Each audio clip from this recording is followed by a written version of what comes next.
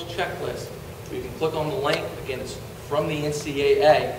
You can type in McKinney, click on McKinney North High School, and then at that link, it'll pull up all the classes that McKinney North High School offers that would fall under a four-course GPA. Yeah, that's another one.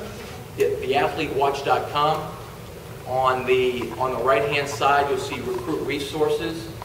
There's about 20 of them, and actually I have about 5 of them bolded, so it'll catch your eye. And the first one you'll see is core course checklist.